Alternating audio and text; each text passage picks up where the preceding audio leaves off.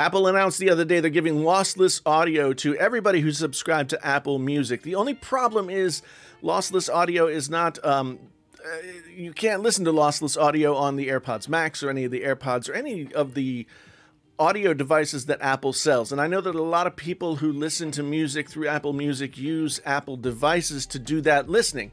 So, first off, you may have not heard what lossless audio is before Monday, right? So, what is lossless audio?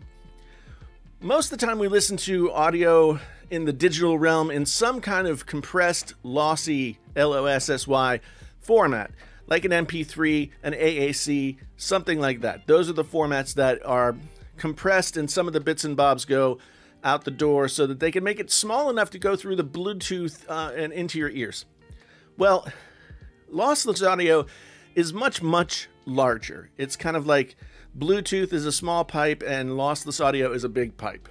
And you can't play lossless audio through Bluetooth.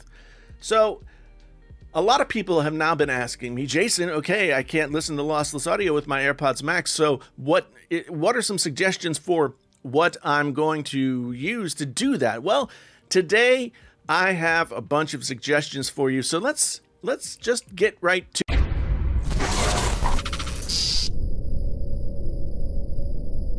Hey there, friends on YouTube. My name is Jason, sometimes known as the JTL. This is Painfully Honest Tech, so honest it hurts. If this is your first time here, thanks for stopping by. If you've been here before, please hit that red button and stuff and come back and see me again. It will be there's going to be all kinds of new audio stuff and Apple-related stuff coming to the channel, so if that's something you're interested in, this will be the place that you want to go to. Otherwise, let's get straight into the business of the video today. Now, I have gone through and I have made a kit, which is basically a listing of some headphones and some digital audio converters and amps that I think are worth considering, and they are in different price ranges for different people. It starts out relatively cheap. It can get kind of expensive, but if you love music enough to want to check out lossless audio, then maybe it's worth digging into some of this. Now, if you have any questions whatsoever, or, you know, just anything at all, do hit me down in the comments below. The link to the kit will be right there in the description below as well, so you can get straight to it and go shop for the stuff. But without further ado, let's get into the list. So here we got Jason, Painfully Honest Tech, Apple Music Lossless Audio Beginner's Guide. This is what you need to get started. So we have, like I said, a listing of some headphones. These are some amps and some DACs. DAC stands for Digital Audio Converter. Amp, of course, is amplifier. So most of these things are 2-in-1s. We have a couple of relatively inexpensive ones. We get up to some that are kind of expensive. First, let's go ahead and talk about the headphones. You see here we've got the Philips Audio SHP 9500s. And if we click over to their Amazon listing, you'll see that they are $73.63 on sale. That's a really low price. That's a really low price. And you might be thinking to yourself, like, how could I possibly get anything worthwhile out of these? Now, these are not audiophile grade headphones by any stretch of the imagination. But the thing about these Philips is they sound better than they have any right to sound. So if you just want to dabble in the lossless audio, if you want to check it out and you want to get into something that's a little bit less expensive but still sounds really good, the Philips SHP 9500s are a really, really great place to start. So I recommend going over here and checking them out. As you can see, 5,900, almost 6,000 ratings, and they are 4.5 stars. So that's good. The next that we have here is the Beyerdynamic DT990 Pros. Now, most of these headphones, in fact, I think all of these headphones are open-backed. Now, these headphones that I'm wearing right here, these are the Beyerdynamic DT770s, and they are closed-backed. The difference is open-backed is sort of vented, so sound and air can go in and out of the headphones themselves, and that does give you a better sound stage. That does give you a more spatial placement of the music when you're listening, whereas closed-back headphones are still capable of sounding really good. Still, you know, these are fantastic headphones. I like them a lot. but I use them when I'm recording so that I don't have anything bleeding out of my headphones and into the microphone and that kind of thing. So most of these are open-backed headphones that you can use to enjoy your audiophile goodness. So the Bear Dynamics are a little bit more pricey at $159, and I have the 250 ohm version here. Now, the ohms rating for a set of headphones is difficult to explain, but the easiest way I can think to explain it is to say that the ohms rating is the sensitivity that a pair of headphones has in terms of how much power it needs to be driven to produce sound effectively. Okay, so the weird thing about the ohms rating is the lower the number, the more sensitive the whole thing is. So you end up, you know, being, if you have a 16 or a 32 ohm headphone, then they're be driven by anything. 80 ohms could probably be driven by just about anything. 250 ohms, that's where you need to get into an amp or a DAC or something like that.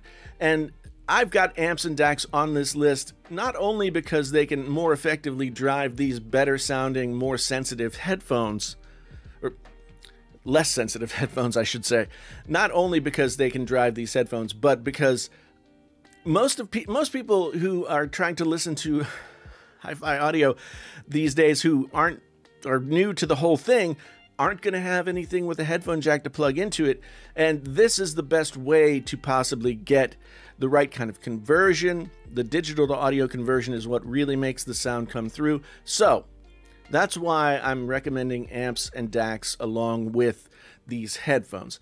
At $159, honestly, these are fantastic sounding headphones for $159.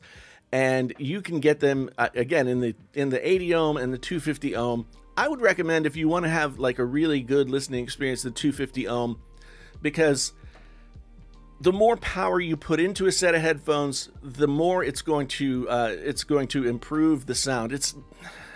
I don't want to go deep into the weeds about why that is, but suffice it to say, the less sensitive headphones have the potential to sound better. Okay, so that's the DT990s.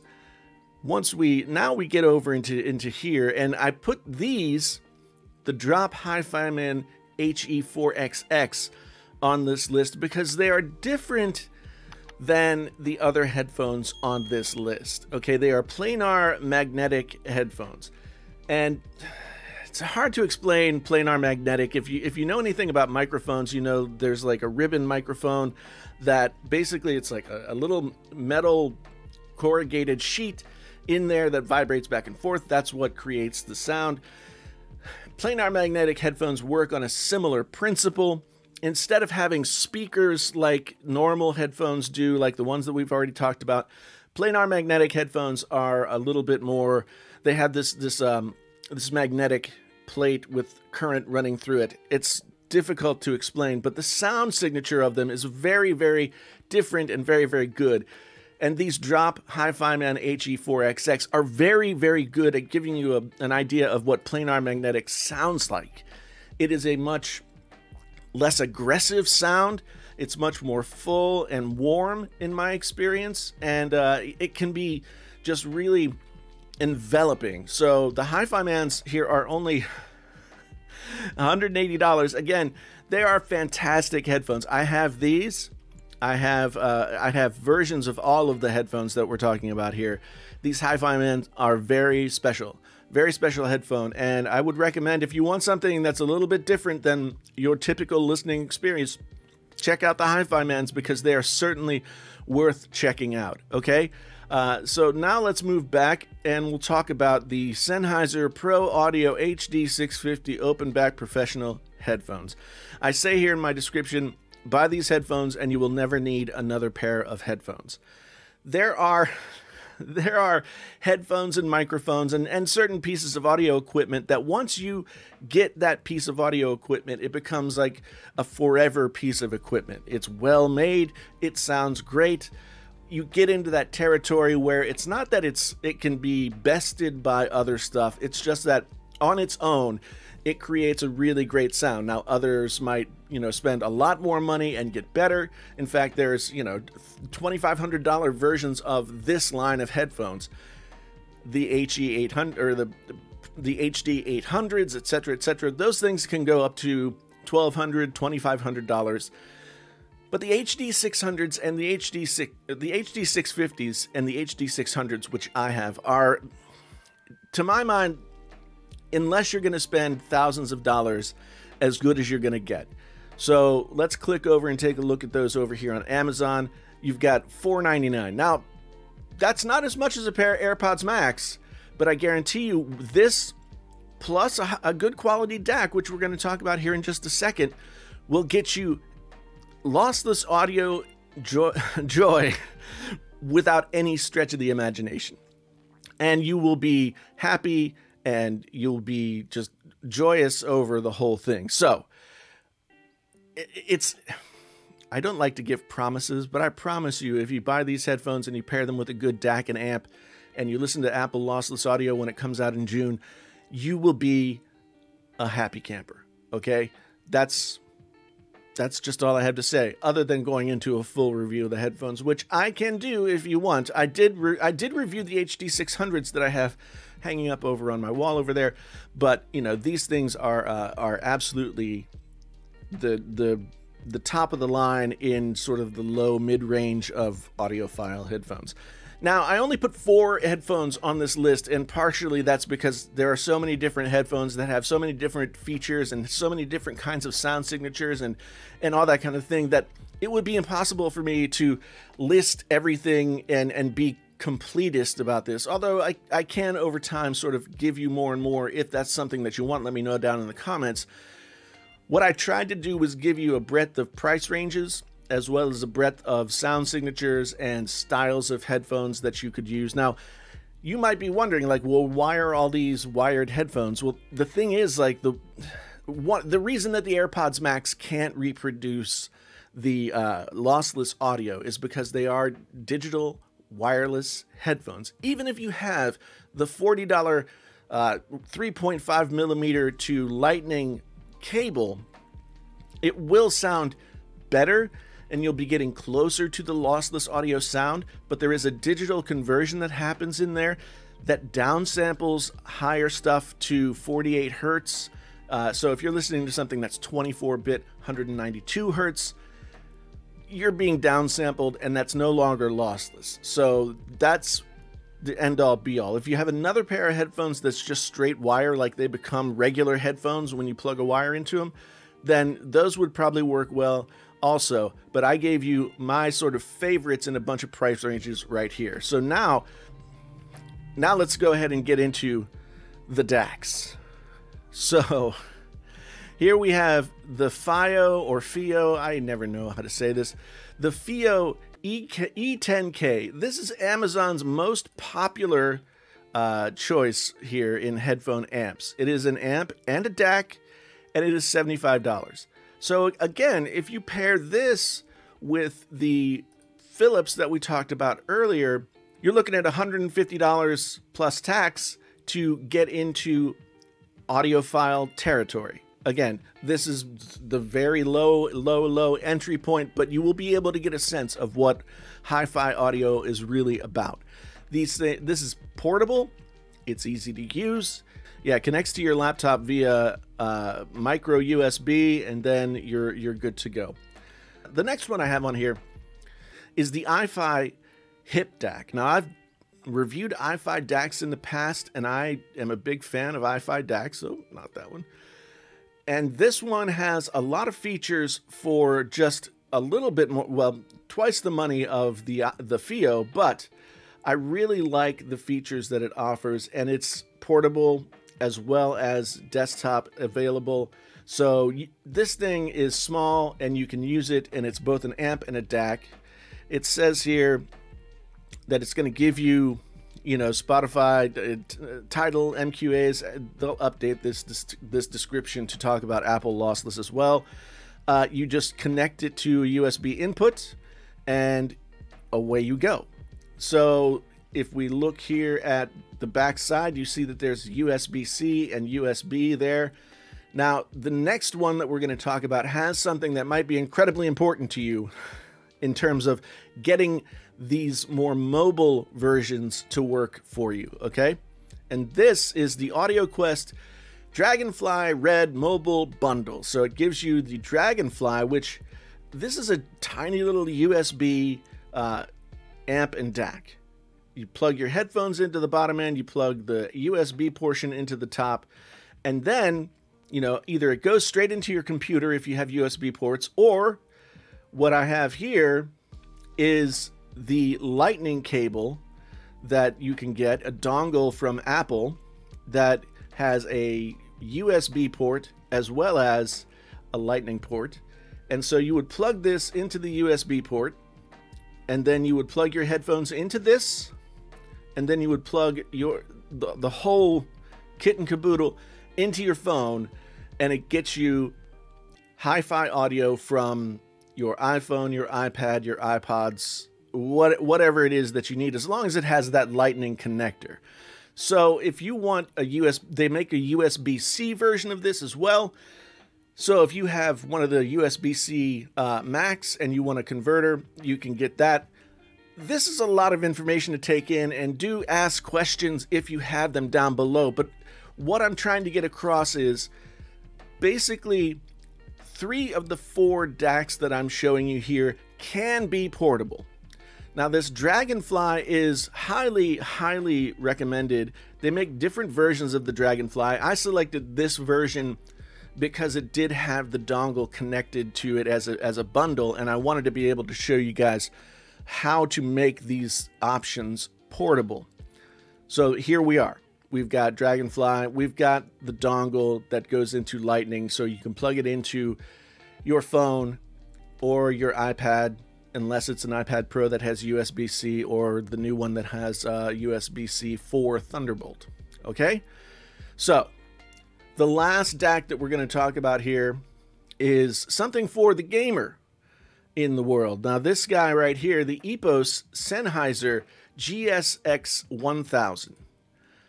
I have been a fan of this DAC for quite some time. I have this DAC. I've used this DAC. I purchased it in June, as you can see.